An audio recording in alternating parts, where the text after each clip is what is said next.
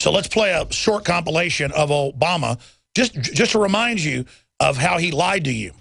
We will keep this promise to the American people. If you like your doctor, you will be able to keep your doctor. That's 2009. Period. If you like your health care plan, you'll be able to keep your health care plan. Period. Period. First of all, if you've got health insurance, you like your doctor, you like your plan, you can keep your doctor, you can keep your plan. Nobody is talking about taking that away from you. No matter what you've heard, if you like your doctor or health care plan, you can keep it.